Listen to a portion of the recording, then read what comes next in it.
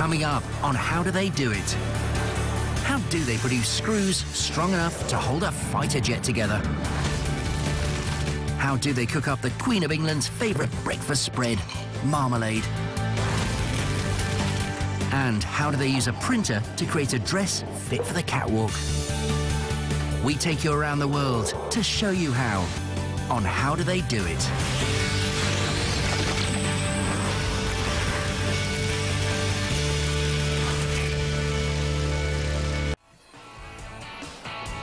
There are over 7 billion people on the planet.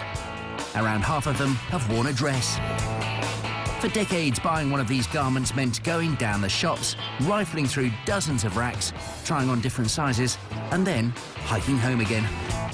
But why bother with all of that when you can create a dress like this using a printer no bigger than a microwave? So, how do they do it?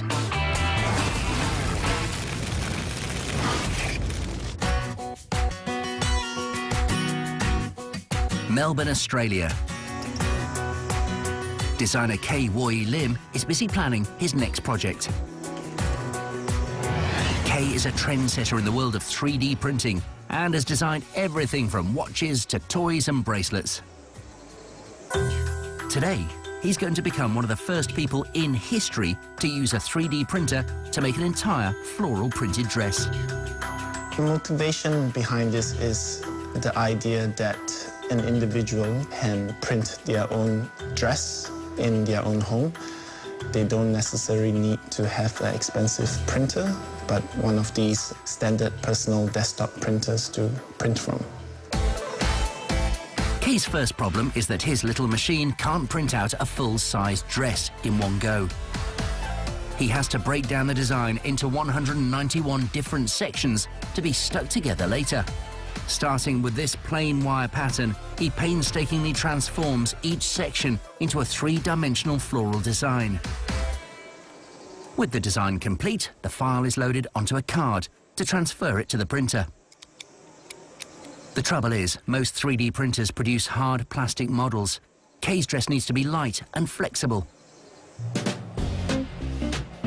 The answer is found on the other side of the world, at API in the Netherlands. Here they make a lightweight biopolymer, specially for use in 3D printers.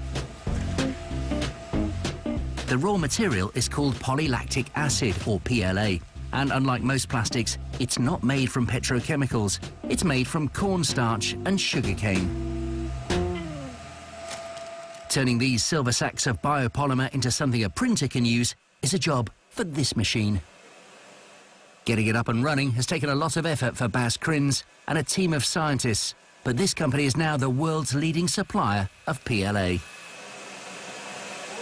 Sometimes you have to struggle for months or for years in order to get something done, and that's of course nice when you after all succeed in having a project that is put into operation commercially. The process begins by emptying the PLA into this hopper. Inside, it's heated to 220 degrees Celsius, which turns the solid pellets into a viscous liquid. The extruder then pushes out 2 strands, known as monofilaments. As they pass through this 3-meter-long bath of warm water, they slowly solidify. The 2 strands are then reeled in using this machine, and it's here that Bas faces his biggest hurdle. The major challenge was obtaining a monofilament with a diameter that is the same over the whole length and a very good roundness. 3D printers need filaments that are perfectly formed. But if the strands are reeled in too fast or too slow, their thickness changes. These wheels are Bas's solution. If the strands are under strain, it means they're being reeled in too quickly. This tension pulls the counterweighted wheel upwards, and the machine sends a message to the bobbin to slow down. The result is rolls of flawless, flexible strands. Perfect for creating dress panels on Kae's 3D printer. All Kae has to do is attach a reel to the back of the machine. When he hits the on switch, the printer pulls the filament through a tube and into an extruder, which heats it up. Ultimaker's software breaks down the dress design into a series of cross-sections and sends these to the printer. The printer head lays down these cross-sections one at a time, using 0.1mm thick layers of melted polymer. The result is a section of dress that perfectly matches the original design. It takes 3 printers a week to print all the 191 black and white fragments he needs. Then he lays sections down, following a master pattern on the wall. So this is the moment of truth before we stick it all together. Hopefully it all works out. It takes Kae 4 to 5 hours to assemble the giant jigsaw. And a garment made entirely from starch and glue takes shape.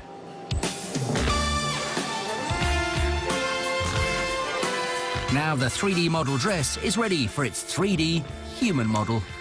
Hi there. Hi, welcome. Wow, that's amazing. How does it feel? It's cool and at the same time it's sexy. Yeah. From hot printed plastic to haute couture, all at the push of a button.